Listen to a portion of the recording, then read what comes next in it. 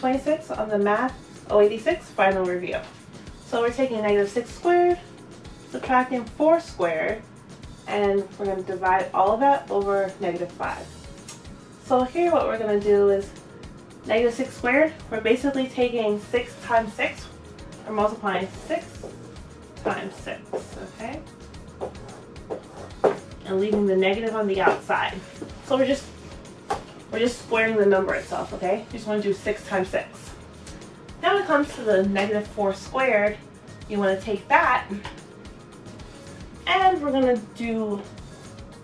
basically taking negative 4, and we're going to square that, okay? Negative 4 times negative 4. And we're going to add these two together, okay? You can put add addition there.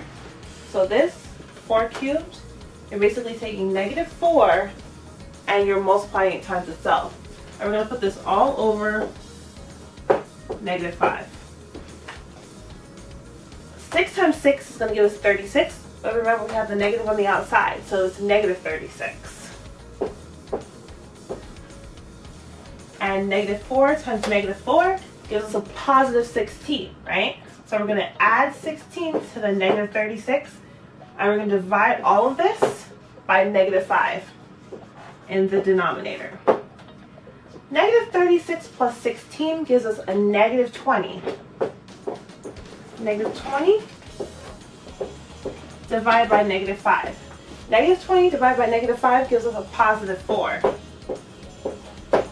The final answer for number 26 is positive 4.